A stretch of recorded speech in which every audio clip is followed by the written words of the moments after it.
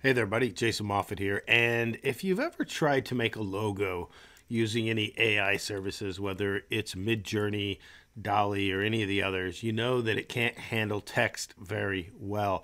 As seen right here with this coffee logo, I wanted it to say Red Barrel Coffee Shop, and it absolutely butchered it. But I want to show you a trick on how you can actually edit text. So I'm going to save this image here. Let's just save it to my downloads real quick. And then we are going to pop open Canva. I do believe you have to have a Canva Pro account to do this. So I'm just going to create, I am not a Canva specialist, so I'm not in here all that often. I just want to, let's just do a square.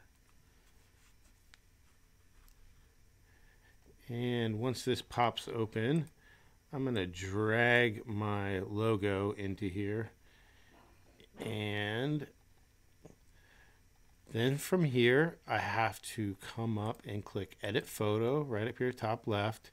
And then I want to go grab text. And it's going to scan this, and it's going to grab the text. Now, the text that Midjourney gave me is its own unique text, and we are not going to be able to replicate that perfectly. So we're going to actually have to use the text that Canva gives us here. So right now, this is showing something Allegra or whatever.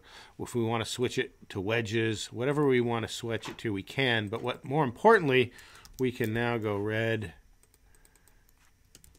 Barrel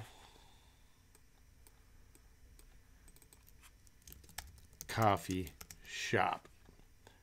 Now, does not look very good because I just grabbed the first couple fonts in here, but you have hundreds of them that you can go through and pick and choose. And this way, it allows you to be able to edit the text and not be stuck with something silly like that. Hope that helps. If you guys like this, please subscribe to the channel, hit the like button, and we'll see you next time.